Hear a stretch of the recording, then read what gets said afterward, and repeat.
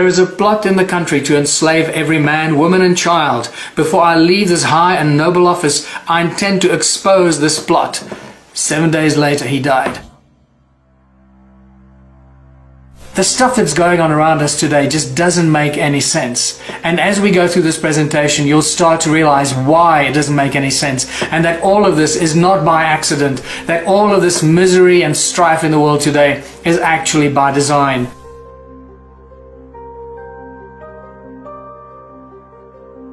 Why is the world divided like this? It is not by accident. All of this is by very meticulously planned action. It is all done by design through the control systems that run our world. All you got to do at all times is follow the money. You'll get to the top and discover the Rothschild banking empire and their cronies, the banking families, and what is often referred to as the royal political elite. These families that control the world did not suddenly come into power in the last 100 years. We are talking about thousands of years of royal bloodline control of the world. The Rothschilds and the other banking families pretty much own all the central banks of the world. This is a shock to the system. The central banks of the world, like the Federal Bank of America, the Bank of England, the South African Reserve Bank, the Reserve Bank of Australia, India, Brazil, all the central banks of all the countries of the world do not belong to the people. They are owned private entities that are controlled and owned by the Rothschild banking empire. And they set the norms, the rules and the financial policies for the countries, and they lend money to the countries, the governments and the presidents and the prime ministers and the ruling parties of the different countries. And this is why we are constantly trapped in a cycle of debt, because the banks that print our money do not belong to its people. What is money really? Well, money is just an idea. It's a piece of paper. It's a tool of enslavement. And what you will learn here is that money is not something that evolved over thousands of years of bartering and trading as a tool that can help humanity prosper. No, it's exactly the opposite. Money was a tool of enslavement that was conjured up a long time ago and introduced as a complete and whole philosophy and a tool of enslavement. It's just a piece of paper that controls our lives. It burns and disappears. Where did money come from? How did money originate? Very few people are actually aware of this. Well, about 6,000 years ago, the first money appeared in the form of clay tablets. This is during the Sumerian Empire. Well, the Sumerian texts tell us about when money first appeared and also when the first royal bloodlines first appeared, and we find the emergence of the first kings, or the so-called first priest kings. And it just so happens that these first priest kings that appeared out of the blue on earth suddenly created all the banks, they created their temples, and in their temples they started to print these clay tablets, which became the first forms of money.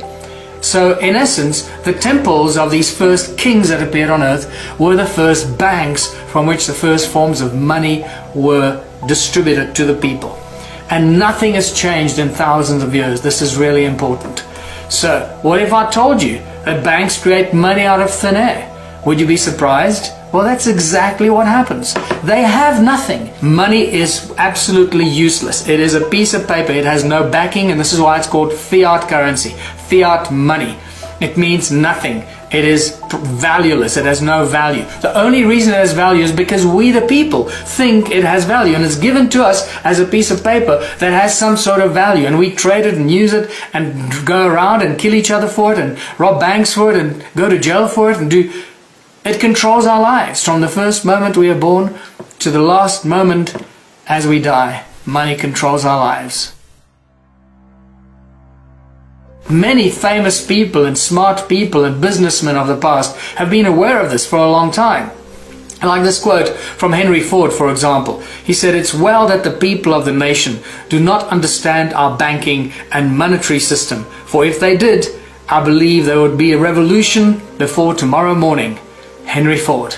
Many people, many great leaders of the past have resisted money, have resisted the bankers. JFK tried to break America free from the Federal Reserve Bank stranglehold on the people of the United States. This is a quote 7 days from before he died. He says, "There is a plot in the country to enslave every man, woman and child. Before I leave this high and noble office, I intend to expose this plot."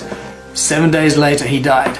What you need to know is JFK actually started to print what became known as the American or the United States note, which is not printed by the Federal Reserve Bank, and therefore taking the control away from the Fed.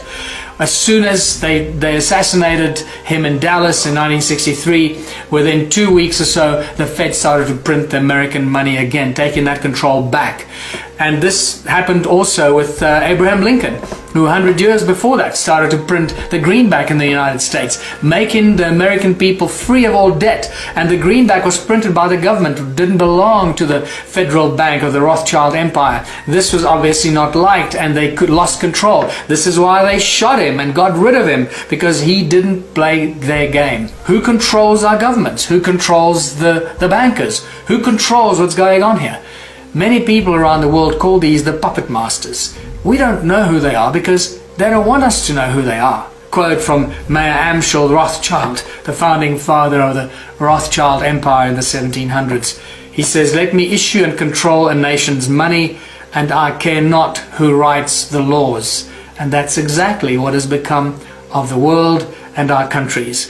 Because through the banking institutions, they control everything. Think about how money and the bankers control all the education systems, the research laboratories, how they control industry, the large corporations. Everything imaginable ultimately goes back to those who control the money. Follow the money and you'll see the root of evil and the root of control as it unfolds around us. Who controls the corporations? Once again, follow the money. Always leads back to the Rothschilds' banking empire.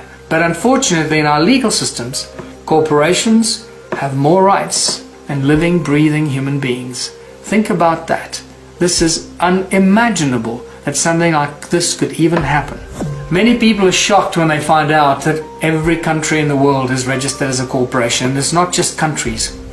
It's states, provinces, cities, everything imaginable. The roads that we drive on are registered as corporations. Everything in our lives has been incorporated around us while we carry on and distracted by computer games and the news and who's screwing who and who won what game and what final is being played. While we're being distracted by the entertainment and the programming on our televisions, our world around us has been stolen from us and incorporated. And this is how, through the legal system and the corporations that have more rights than living, breathing human beings, we the people have become slaves to the corporations every step of the way.